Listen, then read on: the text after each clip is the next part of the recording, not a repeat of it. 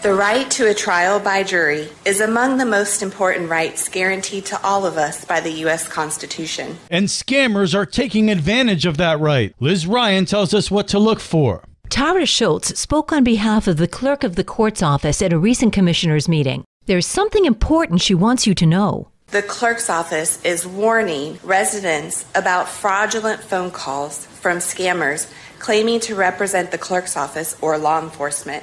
In this event, the scammer claims that the individual has missed jury duty and must make immediate payment to avoid arrest. The scammer indicates a warrant has been issued for the resident's arrest and demands payment for failure to appear for jury duty. We want our residents to know that failure to appear for jury duty requires court attendance before any penalties are imposed as ordered by a judge. If a St. Johns County resident doesn't respond to a summons for jury duty, they are contacted by an official letter from the St. Johns County Clerk of the Circuit Court sent through U.S. Postal Service. If you've been a victim of this scam or have been contacted by a scammer, please get in touch with the Clerk of Court's office and the St. Johns County Sheriff's Department. Also, if you know someone, perhaps an elderly person who may not be savvy to scams, please help them understand this so they won't fall victim to it. For St. Augustine's Local Morning News, I'm Liz Ryan. This local news is a service of your hometown Toyota dealer, Beaver Toyota US 1 St. Augustine, here to wow you.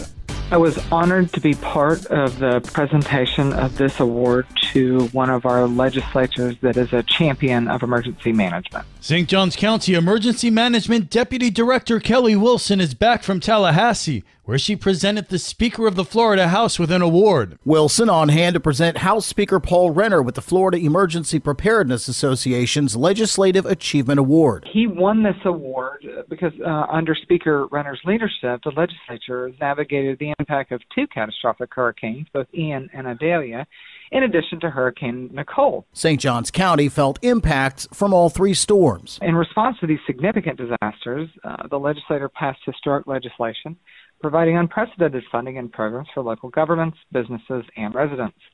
The programs allowed our communities to recover quicker and build back better in a more resilient fashion. And much of that takes credit to Speaker Renner's leadership in the House. Wilson serves as the association's chairperson for membership and awards. For St. Augustine's Local Morning News, I'm Daryl Moody. Filling a lamp board vacancy leads to questions over whether age should be a factor when choosing an appointee. At the February 6th Board of County Commissioners meeting, Roy Alamo recommended Lauren Howington, a local insurance agent, to fill a vacancy on the Land Acquisition Management Board. Commissioner Krista Joseph felt the other candidates were more qualified. Dr. Spiegel, he was leading biology, physiology, microbiology, zoology for over 50 years at universities. Kevin Gamble works for St. Johns County Parks, beaches, recreational areas. He spent 23 years as environmental and marine science educator. And then Ms. Howington is an insurance salesman. Commissioner Alamo defended his choice. She's been in the insurance industry for over 17 years. I met her years ago when she was serving as an ambassador for the Chamber of Commerce. She's also serves on the board for the Betty Griffin Center. She's a young mother and somebody who cares about this community. Nicole Crosby, who was passed over for an appointment on the board in November, even after being recommended by the LAMP board, took issue with recent appointments. It seems to be an intentional trend selecting people who don't have an environmental background. The last LAMP board appointment, Commissioner Dean made the motion to put somebody else on the LAMP board.